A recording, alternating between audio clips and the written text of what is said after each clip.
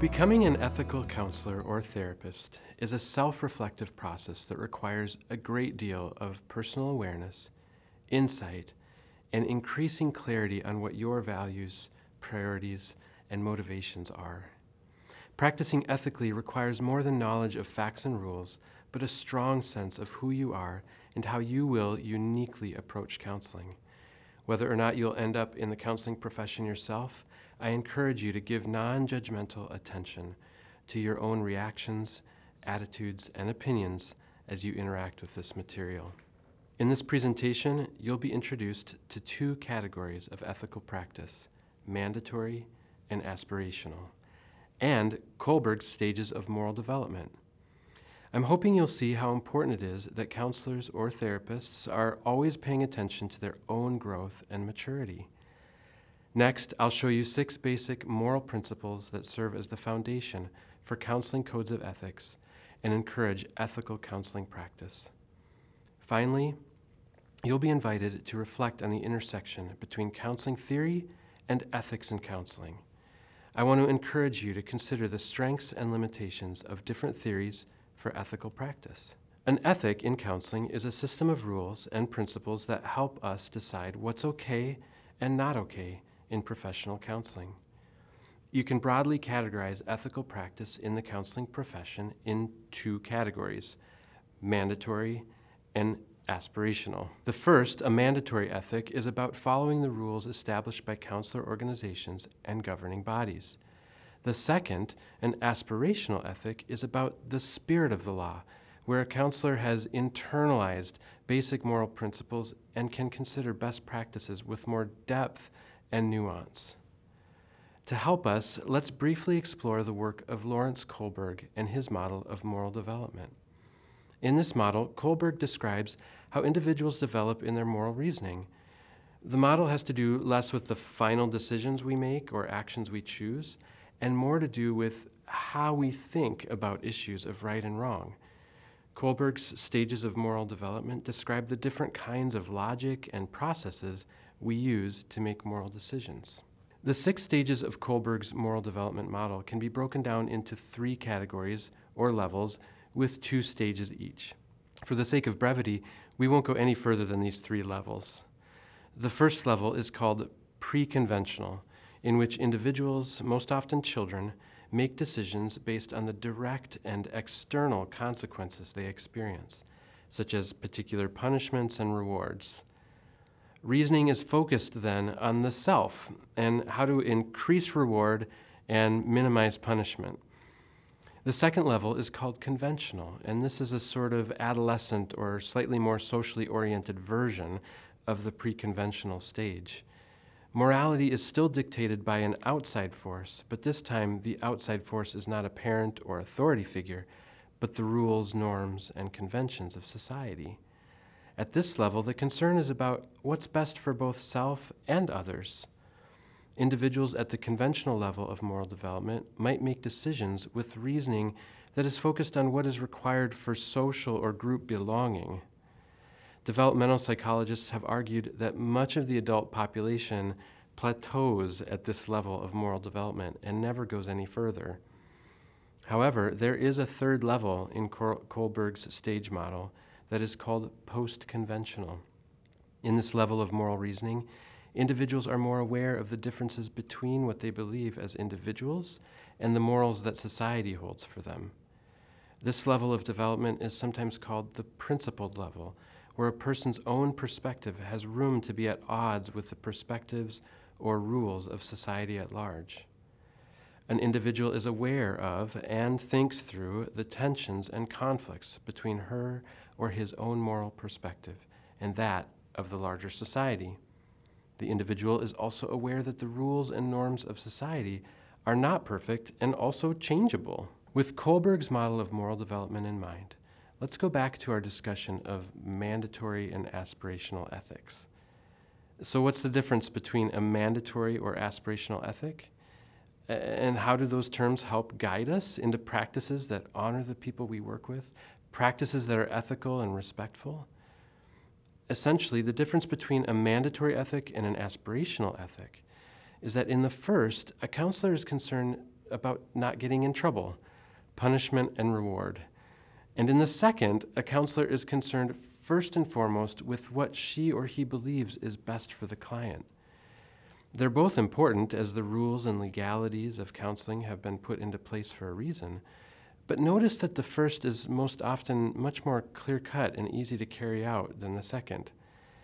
As you mature in your moral reasoning, moral decision-making usually gets more complicated and nuanced, not less. In counseling, with some important exceptions, not getting in trouble is often pretty simple and straightforward.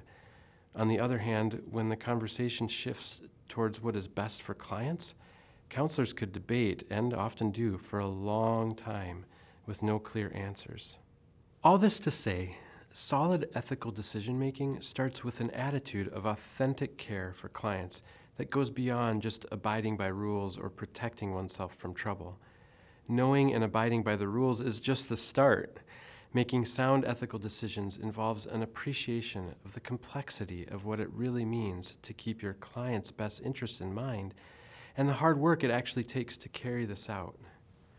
It always requires maturity on the part of the therapist.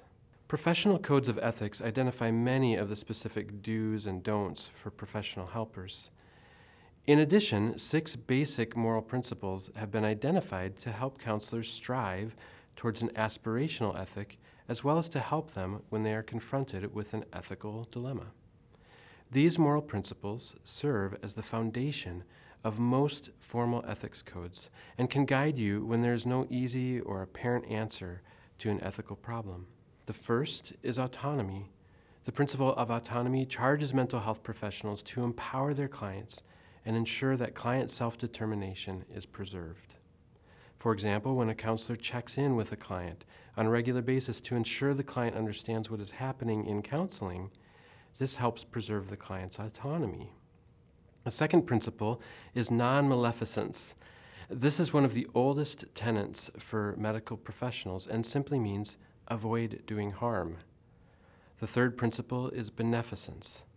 This refers to mental health professionals doing what they can to promote the well-being of clients and larger society or systems. You might say this principle takes the previous principle, to do no harm, and takes it to the next level. The fourth principle is justice. Justice is about knowing what is equitable, more than just fair. To help you understand the difference, try using this analogy.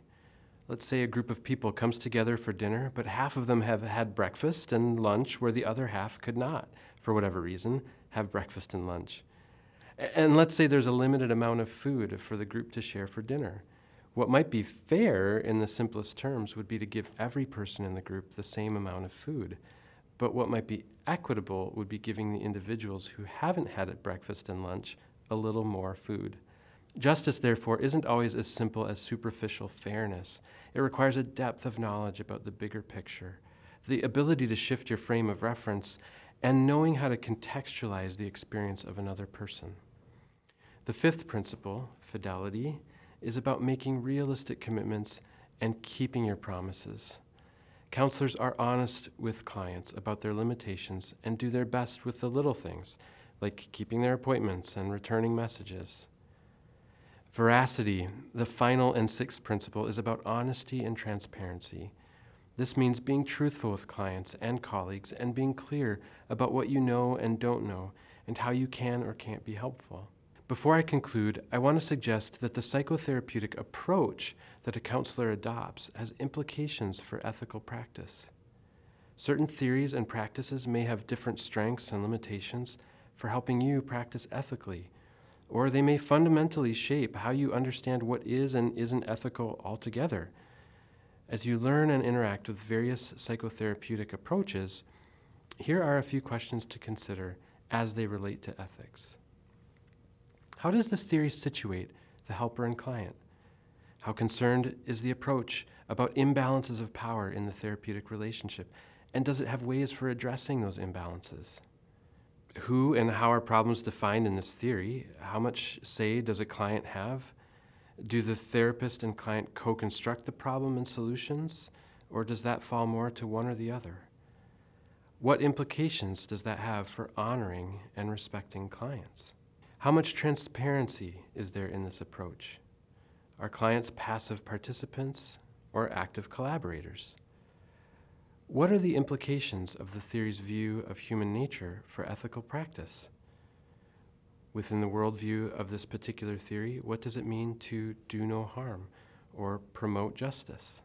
Ethical counseling requires a working knowledge of mandatory ethics or the stated rules and guidelines that counselors must follow.